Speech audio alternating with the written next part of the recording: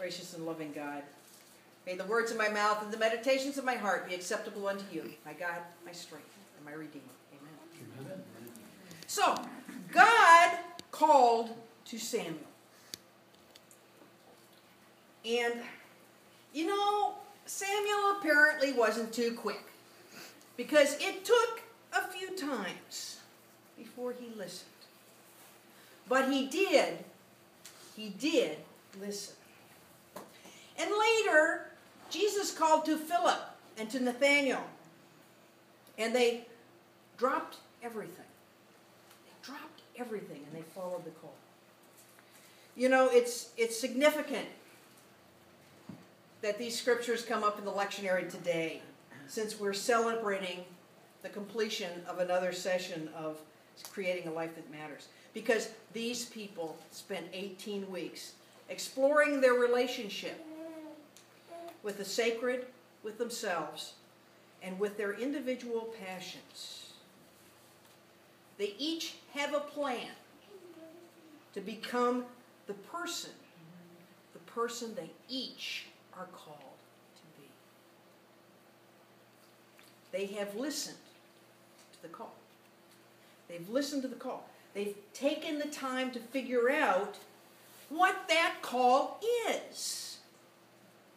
And to begin to take the steps to achieve what they each are called to do.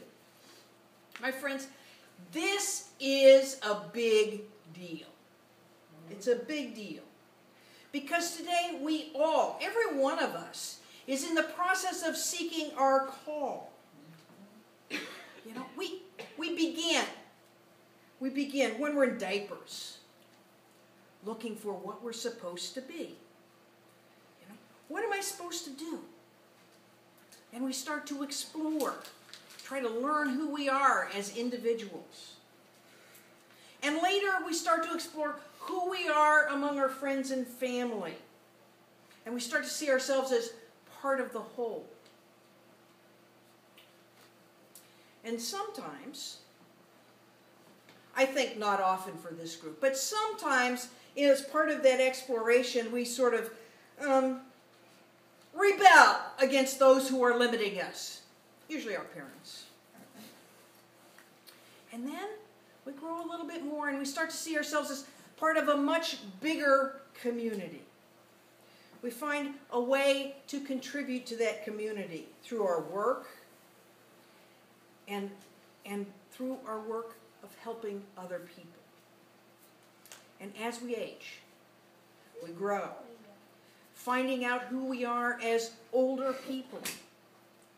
And finally, we start to face our limitations as human beings. And we find out that we are indeed mortal. And we face that mortality. You know, I sometimes wonder about Samuel.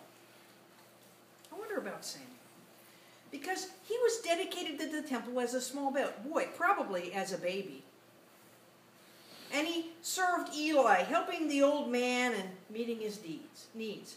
And most likely, Samuel saw this as his final calling. This is what I'm called to do. I'm called to serve this old man. But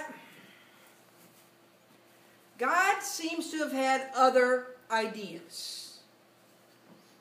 Samuel was called to a greater service, a service to God. It took a little doing for Samuel to recognize that call. And I can imagine that, you know, a direct call from God was probably at least a little bit frightening.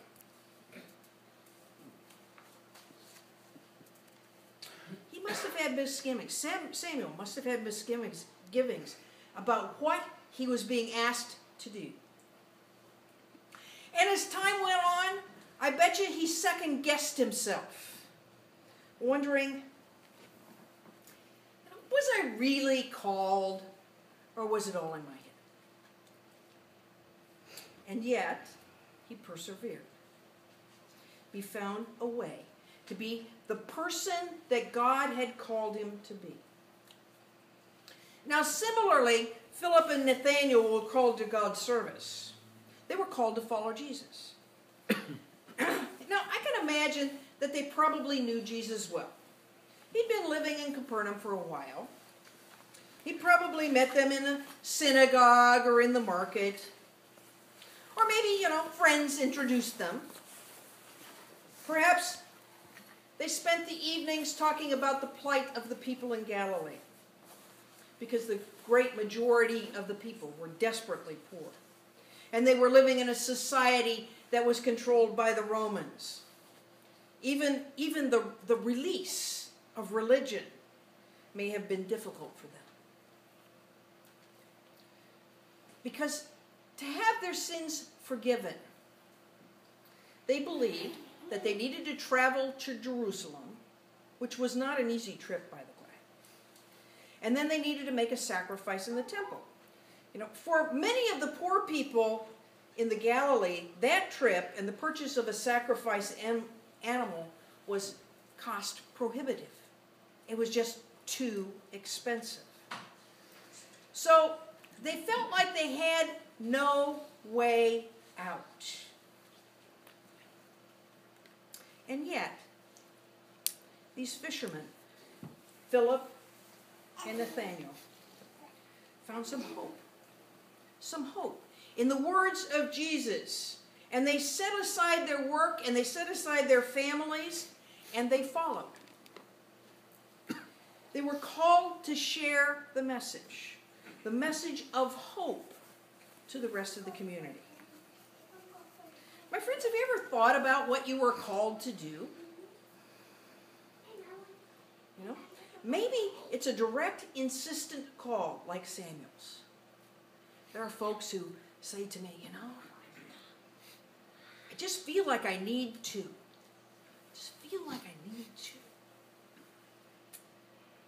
And maybe it's a call that develops over time, like the calls of the disciples. But the real question is, are you meeting your call? Are you following what you were called to do? Has your call changed over your lifetime? Most of us have.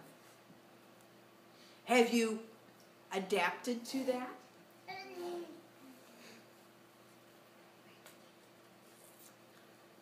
The question is, find your call.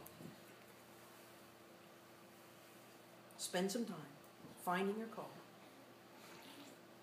And then figure out a way to follow it. Amen? Amen. Please join us.